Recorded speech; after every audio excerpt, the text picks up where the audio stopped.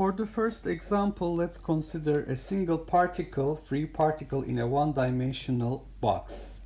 So we have the single free particle. This is a problem we have considered before. It has a mass m, box length L.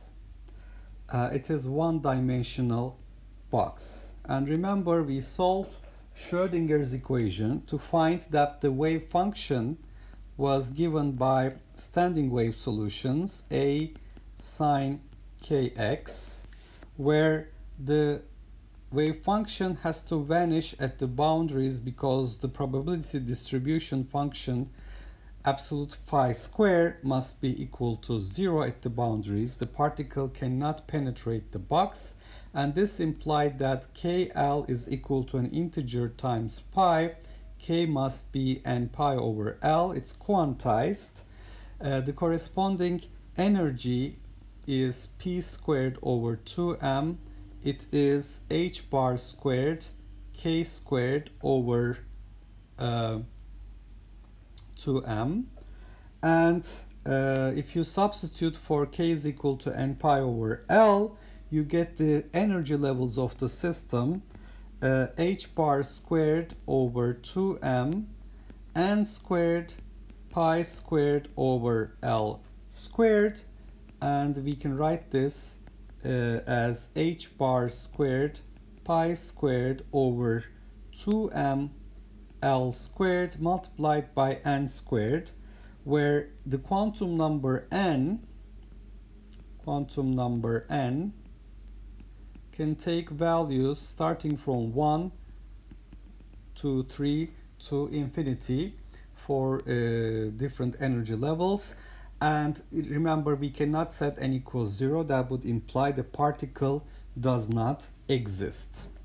So if I look at the possible values the quantum number n can have for energies less than epsilon. So I'm trying to calculate phi of epsilon, the total number of values n can have for energies less than epsilon. Well, in order to calculate this, I'm basically going to look at this energy relationship. Square root of energy is h bar pi over L square root 2m multiplied by n, so that the n quantum number is related to energy as square root 2me L over pi h bar.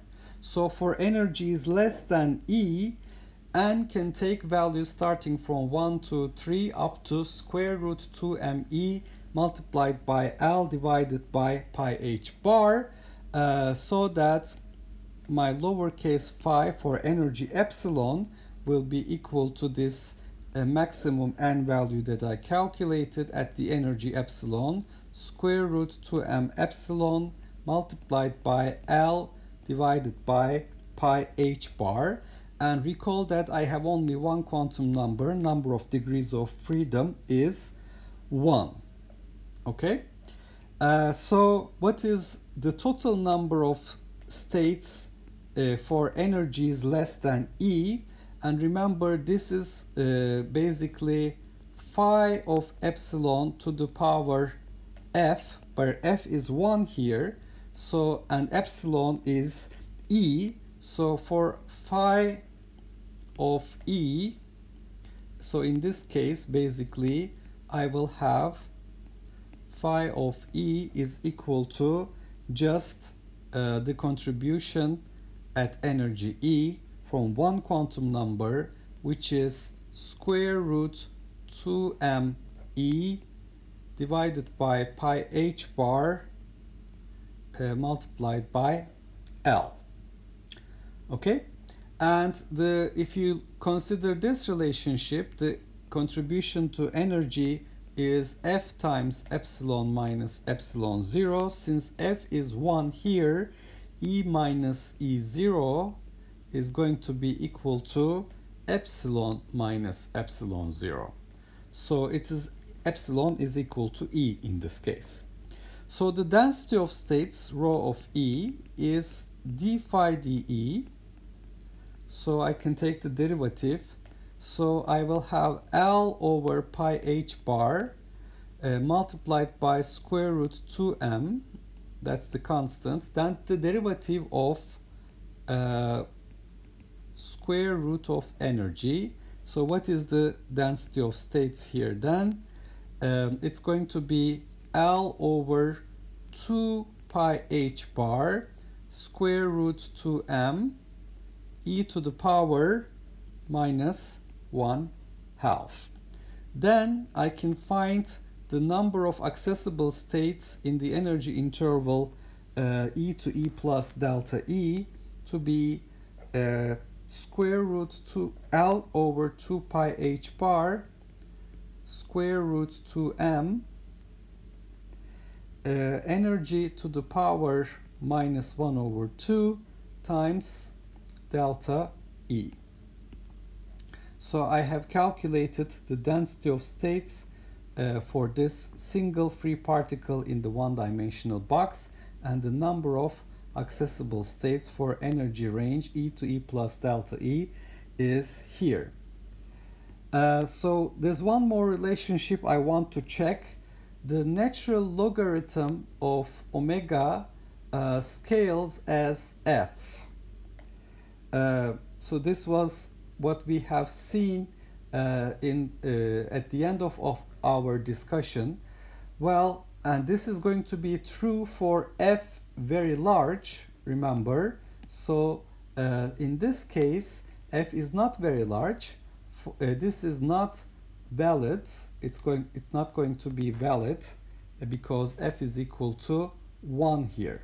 So this will imply for f equals 1, you will have ln omega not scaling with f because f has to be very large for that relationship to hold and for it to be independent of the energy interval delta E. So this is an important point to note here.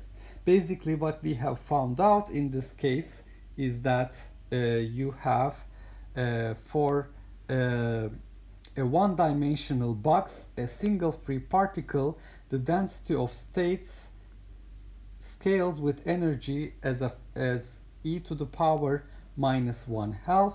Actually, if you try this for two-dimensional box, you will get no energy dependence, e to 0, and for three-dimensional it will be e to the power plus 1/2.